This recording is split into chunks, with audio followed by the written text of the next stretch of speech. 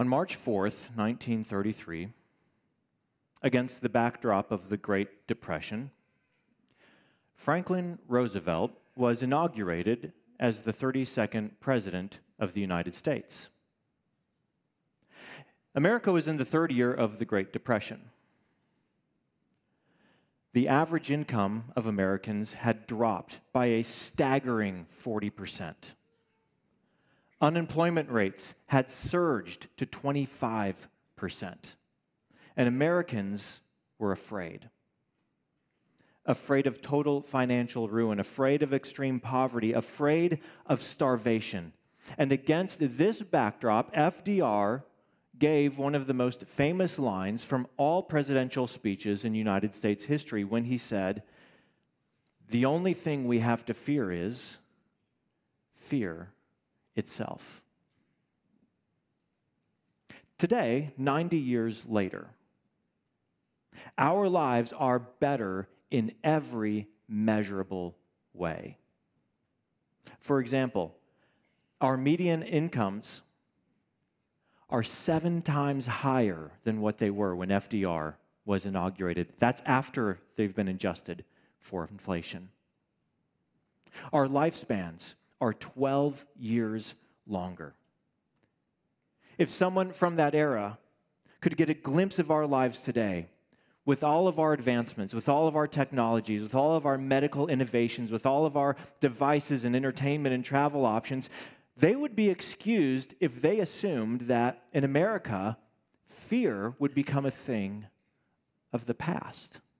That people living today wouldn't have any reason anymore to harbor fear.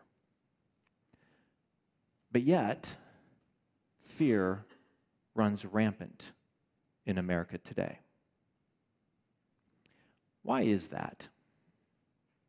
Why do we see fear in the people around us, and why do we experience fear at the level we do, considering our lives are measurably better than everyone who's come before us? Well, part of human nature is to experience fear, yet in our generation there are 2 unique tailwinds that are propelling fear, and these are 2 new tailwinds that have not existed in any generation before us. The first has to do with capitalism and free market in the digital age. Let me explain. Fear is the emotion that commands attention. That's the purpose of fear. If you're a Christian and you believe that God made us, then He made us as emotional creatures with the ability to feel fear, and fear has an important purpose in our lives for flourishing. Namely, fear is the emotion that commands your attention. Fear is the emotion that when there's a threat to your well-being, to your health, to your prosperity, to your survival, or to a loved one's well-being, fear is the emotion that rallies your full mental focus and your physical energy toward resolving this threat, towards dealing with this problem, okay? If you feel fear, you are not able to fill out a crossword puzzle or daydream about the future or work on your shopping list, because fear is the emotion that rallies your full support around the threat and says, we need to deal with this. This is priority number 1. That's the purpose of fear. It keeps us safe and healthy. That's why fear commands our attention. But this reality of humanity is being exploited by people who want to make money. The news media, for example, serves up a menu of constant fear, new things to fear, whether they're political fears, such as immigration, gun restrictions, a lack of gun restrictions, a presidential election rematch that 2/3 of Americans did not want to see, abortion, or whether it's existential fears such as war, nuclear weapons, global warming, or economic fears such as inflation, or possible recession, soft landing versus hard landing. Media serves up a menu of fear because they know that fear commands your attention. Now, to be clear, this is not a right-wing or left-wing thing. This is Fox News and it's MSNBC. Okay, and the fringe channels beyond that, this is social media influencers, because fear is the emotion. Its purpose is to command our attention. So people will serve up a menu of fear in order to command your attention, because attention drives views. Whatever you fear will command your attention. That's where your eyeballs will go, or that's where your clicks will go. And in the digital age, views bring money. Media gets its revenue based on ads. How else are they going to survive? So if they can collect more views, they get more money. Social media influencers get paid based on how many clicks they can get. So they will throw out fear. People will exploit you by trying to tap into your fear, by fear-mongering to get more attention, more views, more clicks, because that's how they get paid. Now, politicians often leverage fear for this very purpose. Okay? Here's what it sounds like. If my opponent is elected, it will be the end of America. If the other side wins, they will steal your freedoms. Listen, let's be wise. Any politician, this is right and left, that uses tactics like that is fear-mongering to garner votes and financial support. Here's what a responsible politician looks like. That's not all politicians. Here's what a responsible politician sounds like. Hey, there's this real problem we're facing, whether it's locally or nationally. Here's this real problem. Here's how I think we can best address this problem, and here's how I'm going to execute it. That's why I want your support. That's what someone who wants to responsibly govern sounds like. But often, politicians will simply fear-monger because it works, even though the cost of that is the stability of America itself. You see, fear is rooted in uncertainty. If someone can stoke fear, it will increase your uncertainty. Uncertainty erodes trust, and without trust, society breaks down. Without trust, problems cannot be solved, either on a local or a national level. Look at a family. If there's not trust in a family, problems can't be solved. So it's taking a huge toll on society, but the bottom line is, because fear commands attention, because attention drives views, because views bring money, fear has been successfully monetized. There is financial incentive for people to cause fear. So that's the first tailwind driving fear in our society today. Second tailwind, the rise of the digital age has coincided with the decline of religious practice in America, specifically Christianity. Today, 25% of Americans, when it comes to religious affiliation, describe themselves as being atheist, agnostic, or nothing in particular. 25% of us. Christopher Bader is a researcher and an author, and his field of study is fear. For about 20 years, he's been publishing an annual list of Americans' top 10 fears. A few months ago, he was interviewed by the New York Times, and he cited the fall of religious practice in America as one of the tailwinds of fear. Here's what he said. When you lose religious practice on a societal level, it can have a big effect, causing us to be afraid. You see, he explained, fear is rooted in uncertainty. Religious practice is something that gives people certainty, that there is a God in heaven who's with them, that he has a plan for our future, and it brings neighbors together in community. And when you have people coming together in community to build relationships with one another, trust increases. And as trust increases, it pushes back against fear. But with the decline of religious practice, it creates a tailwind for fear in America. So what are we to do individually and as a community with the fears that we feel? Well, the idea of this series, First and Second Americans, is that what if we got a letter in the American church today? Because if you open the Bible, if you open the New Testament, One of the things you'll notice is after we get through the biographies of Jesus, most of the rest of the New Testament is a collection of letters. Letters written by first century apostles, people like Paul or Peter or James or John. If you've been here a while, you've heard me say Paul wrote this, John wrote this. And they're letters written to people, churches, Christians living in specific cities scattered throughout the Roman Empire. And they're explaining to them, hey, in your specific cultural context, what does it look like for you to follow Jesus, for you to organize your life around Jesus right where you live in this city? And these letters were often named after the recipient. So we have books of the Bible called Ephesians, named after the people of Ephesus, or 1st and 2nd Thessalonians, named after the people of Thessalonica, or 1st and 2nd Corinthians, which is written to the church in Corinth. Well, this series is 1st and 2nd Americans. What if God, through an apostle in the first century, wrote us a letter today? What would it tell us about organizing our lives around Jesus in our cultural moment, in our context today?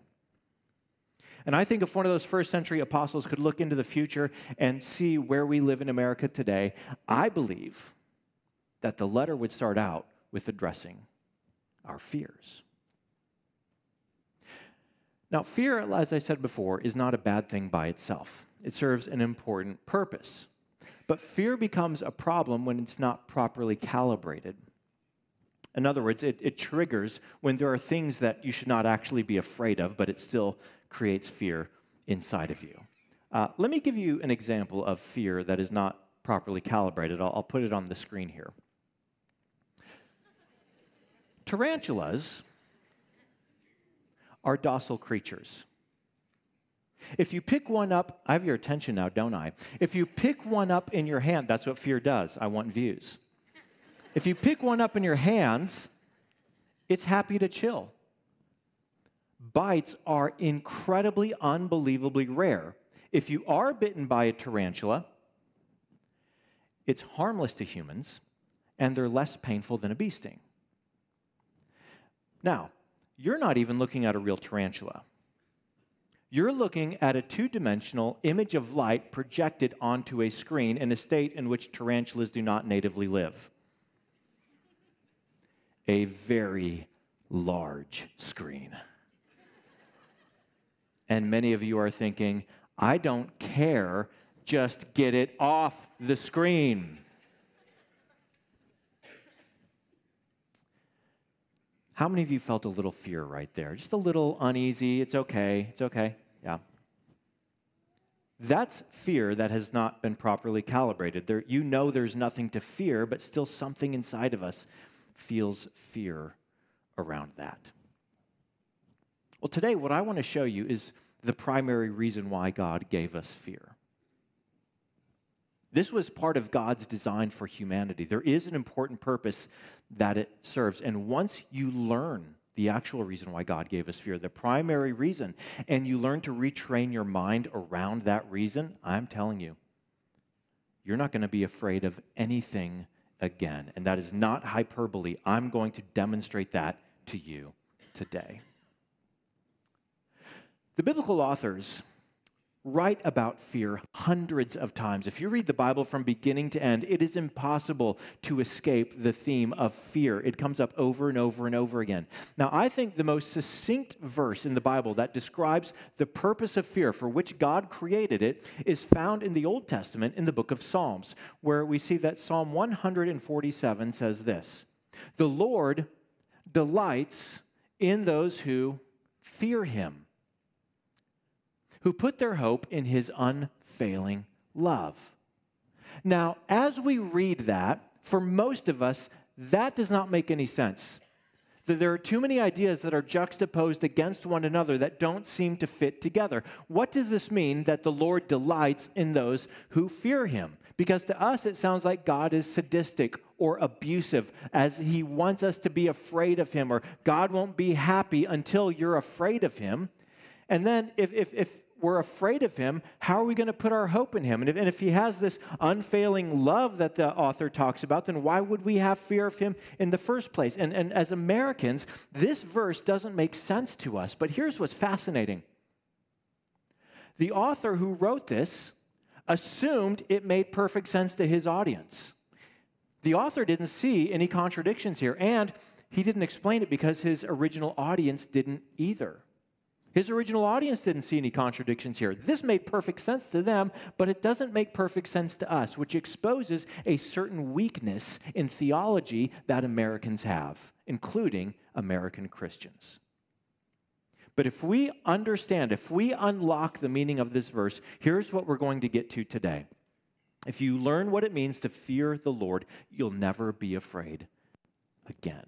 If you learn what it means to fear the Lord, you will never be afraid again. And I believe the first century apostle that was most equipped to write to us on this topic would have been the apostle John. John was one of the 12 disciples of Jesus. And I think it's pretty easy to make the case that for 3 years, he was Jesus' best friend. He's referred to in the biographies as the disciple that Jesus loved. He was part of the inner circle. There were 3 disciples. There was Peter, there was John, and there was John's brother James, who got to do special outings with Jesus and see special things for him. They were his inner circle. But John was the one that Jesus loved. In fact, when Jesus was being crucified, and he saw, John was the only disciple who was brave enough to not go into hiding. And he was standing there with Jesus' own mother, Mary, and Jesus from the cross said, John, I want you to look after my mom for me. That's how close John was to Jesus. Well, after the crucifixion, after Easter Sunday, after Jesus ascended into heaven, John spent the rest of his life telling people, like the other apostles, you should follow Jesus. You should organize your life around Jesus because he rose from death on Easter Sunday. Now, what's interesting about John's story is that history tells us that he was the only one of the 12 apostles who was not murdered for following Jesus.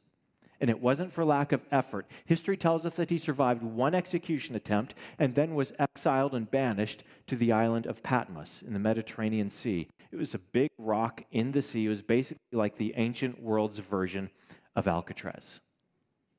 He's all alone. He lived, we believe, into his 90s. He's been alone for a very long time. He's locked up.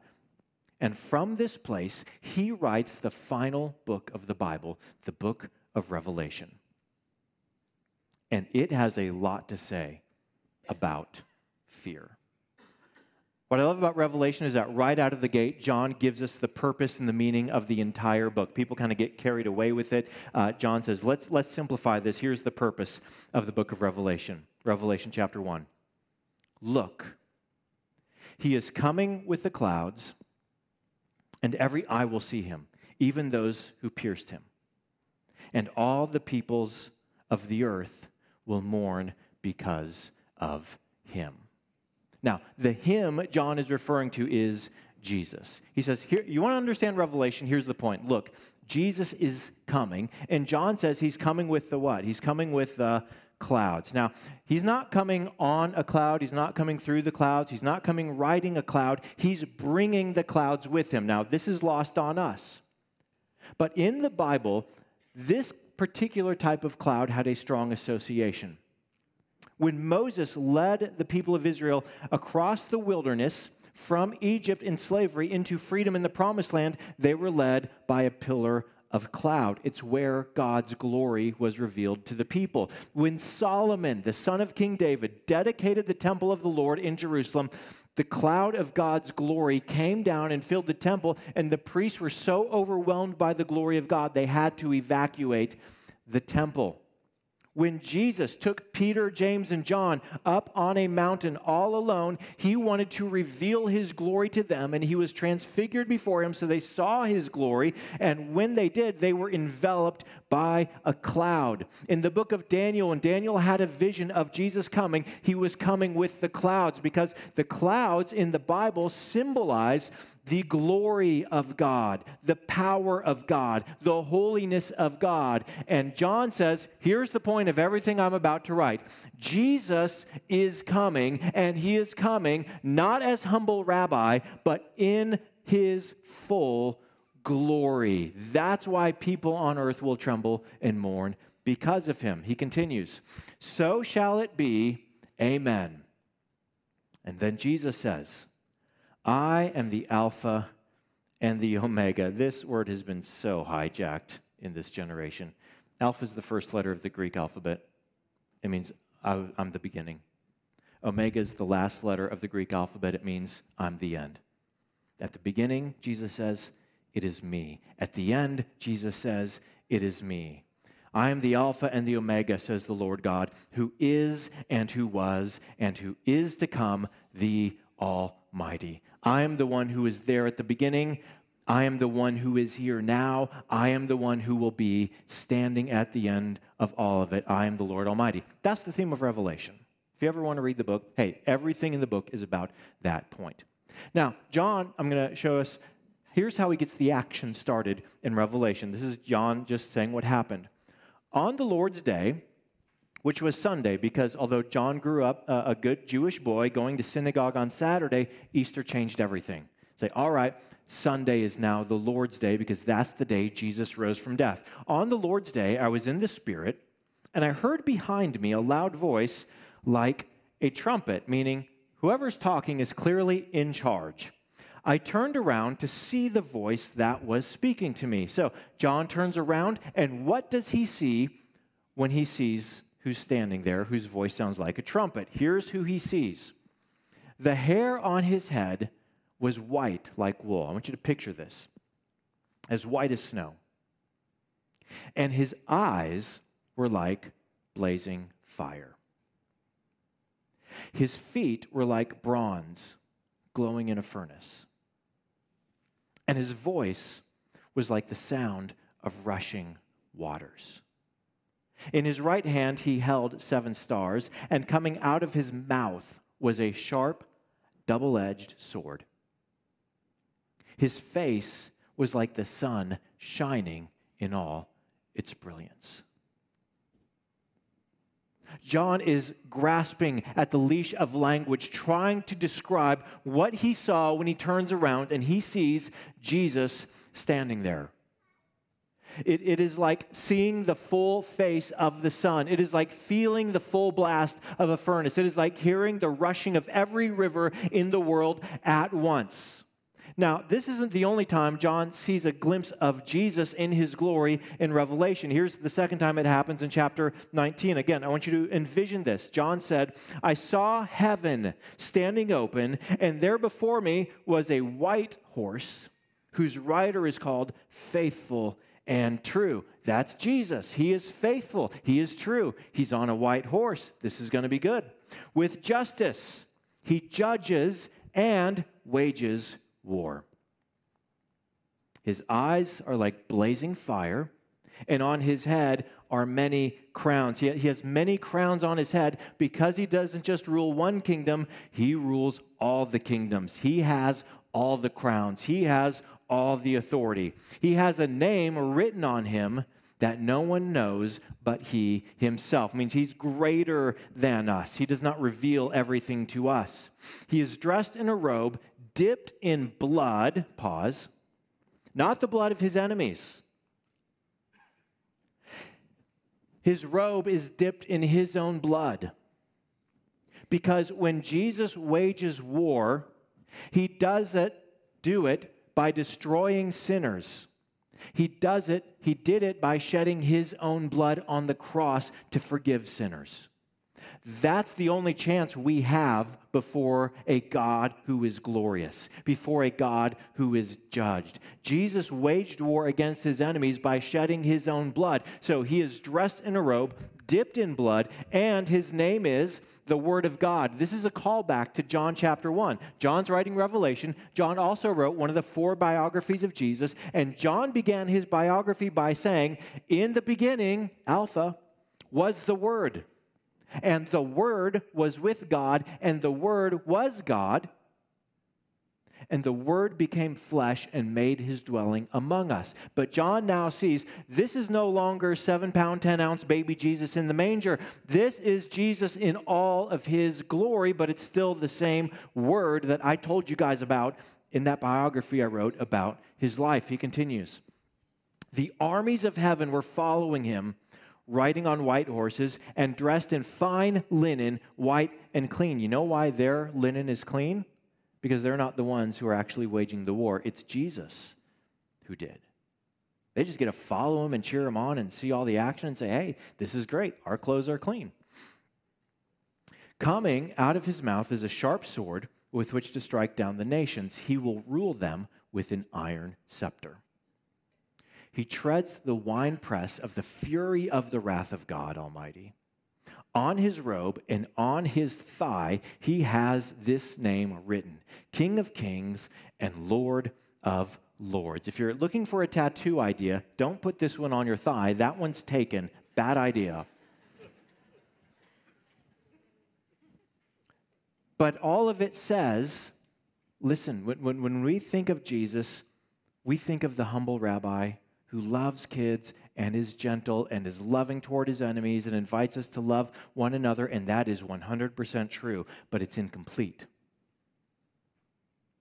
John gets a glimpse of Jesus in all of his glory, all of his majesty, all of his strength, as the king who rules over heaven and earth.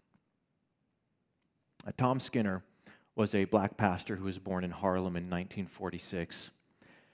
And in his youth, he was a gang member, part of the Harlem Kings, but eventually converted and became a Christian and then went into ministry, and he earned a nickname, the Prophet of Harlem. And he would look at some of the artwork about Jesus, where he's soft and has long hair and delicate features, and he would look at those pictures and say, that guy wouldn't last 10 minutes in my neighborhood. But what about this guy? The question is, would the neighborhood last in the presence of Jesus, whose eyes blaze like fire, who comes on the white horse, who has many crowns, who is King of Kings and Lord of Lords? Now, John, who's telling us about all this, again, this is Jesus' best friend. This is the guy that Jesus personally handpicked. Will you take care of my mom after I'm gone? This is John. How does he react to seeing all of this? When I saw him, I fell at his feet as though dead. Now, if that's John's reaction, what chance do you have? What chance do any of us have? I mean, I don't know how to draw a comparison here. Here's the best I can come up with. Do you remember the show American Idol? Okay, and on the first episode every season, they would always find like some sweet, nice girl from some small town in some place like Kansas. And in her town, she's the best singer, and everyone her whole life has told her how amazing she is. And then she gets to the audition, and now for the first time in her life, she sees what real talent looks like, and she hears what real talent looks like, and she's just devastated, and she's just crushed. Now multiply that by 1 trillion, and we're starting to see what it's like for humans to stand in the presence of someone who is actually holy, who is actually good, who is actually glorious, who is actually powerful. The one who holds the stars in his right hand, the one who was at the beginning, and the one who will be at the end. In the presence of someone so glorious and holy and powerful, our incompetence, our foolishness, our sin, the stupidity of our pride and arrogance is suddenly brought to light as we realize how insignificant and tiny we are. When John sees his friend in his glory, he falls down as if he's dead. This is what happens every time in the Bible somebody encounters God in his glory. Moses could not look at God in his full glory or he would die. When Isaiah went into the temple in his vision and the glory of God was there, I'm getting excited, the glory of God was there. Isaiah said, "Woe to me, I am ruined." He was a prophet of God. He was better than you and me. And he says, I'm ruined in the presence of God. When John sees Jesus glorified, he's ruined. He's undone. Now, this is a problem, friends. This is a problem. Because you and I were made to live in the presence of God. We see that already in Genesis chapter 2 in the Bible. We were made to experience God. We were made to live with God. We were made, every desire we have will not ultimately find its satisfaction until we see the face of God. Psalm 16 says that all joy is in the face and presence of God. But yet, not even John could stand in the presence of God. And neither can we. So what do we do with that? The answer is in the next verse. Then he placed his right hand on me and said, do not be afraid.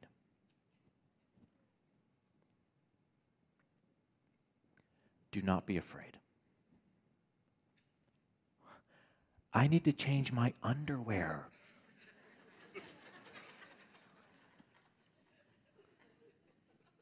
Jesus touches him and says, do not be afraid. Why not? I am the first and the last. I am the living one. I was dead. And now look, I am alive forever and ever. The reason, John, why I don't want you to be afraid is because you were there on Easter. You were there at the cross. You saw me crucified. You saw me hanging there. You saw my lifeless body. And on Easter Sunday, you saw me alive and resurrected because I am the beginning and the end. I am the living one. And because I live, you also will live. And because I live, guess what that means? It means, and I hold the keys, let's go back, and I hold the keys of death and Hades. Do you know what it means if you hold the keys? You're the owner, okay? Who owns the keys to Soldier Field? It used to be Aaron Rodgers. Ownership was transferred to Jordan Love, okay? Ownership.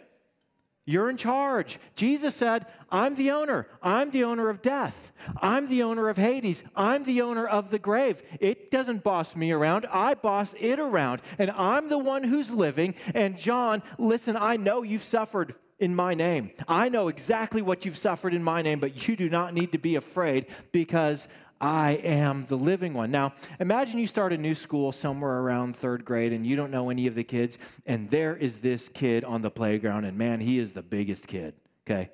He is the biggest kid. He is the tallest kid, and this kid walks up to you and he looks at you and he says, I'm going to be your best friend. And he is. From that day on, he is your best friend. Now, who are you going to be afraid of on the playground if the biggest kid on the playground is your best friend? Who are you going to be afraid of? Nobody. Biggest kid on the playground is your best friend. If the one who holds the keys of death and Hades is your friend, your best friend, what are you going to be afraid of?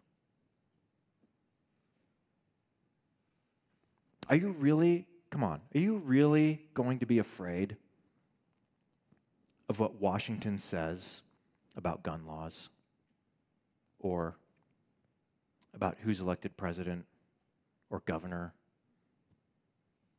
Are you really going to be afraid if the economy has a hard landing instead of a soft landing if you have this picture of Jesus right here in your heart?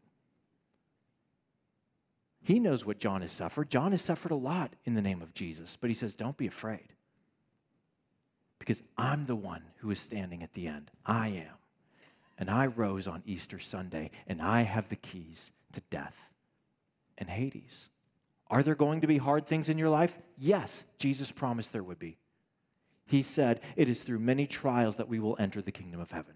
He promised it. It's going to happen. We live in a broken world. We live in a fallen world. We live in a sin-filled world. That reality doesn't change until Jesus returns. But in this world, he says, do not be afraid. The biggest kid on the playground has said that to you. That's why the author of Psalm 147 said all of this the way he did. The Lord delights in those who fear him. Because once someone has gotten a glimpse, just the tiniest glimpse of who this God is that we are dealing with, once someone gets the tiniest glimpse of who this Jesus is in his glory, the Jesus who was raised on Easter Sunday from death to life, who comes to us and says, don't be afraid because I am the living one. Once you see his glory and you say there's nothing to fear but God himself, fear of everything else just melts away. The Lord delights in those who fear him because we've seen who he is, who put their hope in his unfailing love. Jesus went to the grave and back for you because he loves you. And when you see that the most powerful person in the universe loves you with a dying and undying love, there's nothing to be afraid of once you fear him and put your hope in his unfailing love. So, to sum all of this up, what might John write to us in America about organizing our lives around Jesus? I think his summary might look a lot like what he wrote down for us in John chapter 6, where he wrote, Lord, to whom shall we go? You have the words of eternal life. We have come to believe and to know that you are the Holy One. We have come to believe and know that you are the Holy One of God. So there's going to be three truths that drive this entire series of First and Second Americans for us today. And they're all found in these verses. Here's the first one. Listen, Jesus is God's Son. He is the Word of God who was there at the beginning and who will be at the end and is with us right now. Jesus is God's Son. Second, Jesus is King. He wears many crowns. He is King of kings and Lord of lords. He is over all creation. He is King. Your feelings are not king. Your opinions are not king. Jesus is King. Third, Jesus has the words of eternal life. So we're not driven by every opinion and feeling and emotion out there. Jesus has the words that lead to everlasting life. As we go forward in this series in a few weeks, listen, we're going to talk about politics. And as we do you know what's going to guide us? Jesus is God's Son, Jesus is King, and Jesus has the words of eternal life. And we're going to look at the contradiction between the American view of freedom and God's view of freedom. And as we do, what's going to drive us is that Jesus is God's Son, Jesus is King, and Jesus has the words of eternal life. And in 2 weeks, on April 21st, in this series, I'm going to talk about our next steps forward as a church. You do not want to miss 2 weeks from today. But as we talk about what's next at Hope Church, what's going to drive us is that Jesus is God's Son, Jesus is King, and Jesus has the words of eternal life. I think that's what John would write to the church in America. Or, to say it even more simply, fear and love God. Because once you see who Jesus really is, once you fear and love God, you're not going to be afraid of anything ever again. Let's pray.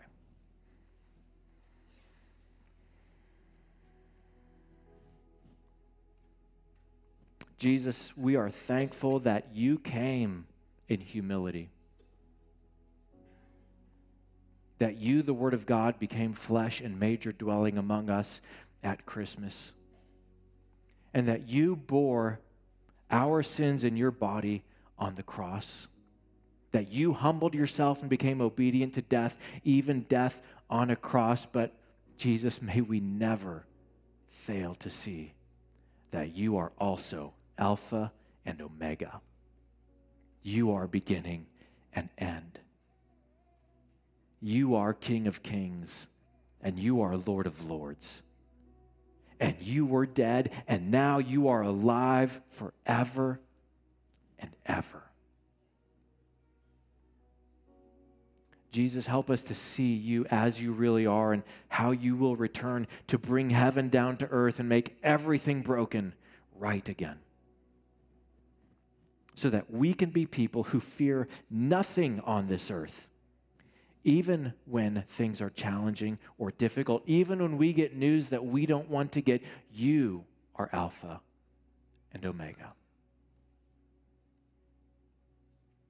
We put our hope in your unfailing love. May we be a people who fear nothing ever but you, because you are good. We pray all of this in your name. Amen.